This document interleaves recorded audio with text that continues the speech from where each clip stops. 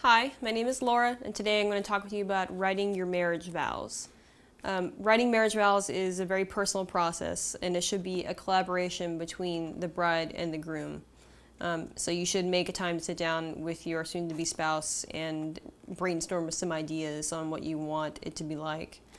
You need to write vows that reflect what you think about love and also reflect the style of your wedding. So you want to incorporate your own honest opinions in there, as well as make it formal or informal based on the style of your wedding. So if you have a really formal religious wedding, you're probably going to want to have vows that incorporate a lot of those formal traditional prayers, the sacrament of marriage, the covenant of man and wife, things like this.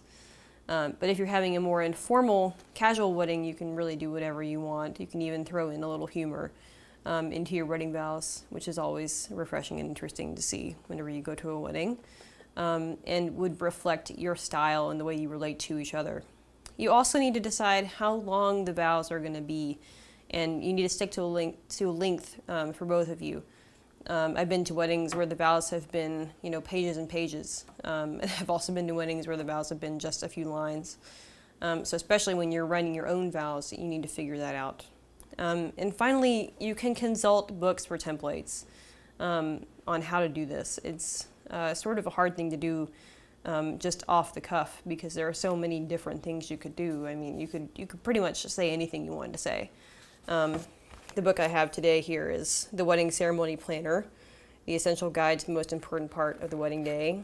And in it, there are actually examples of the wedding vows with the words bride and groom in place of your name and his name or vice versa.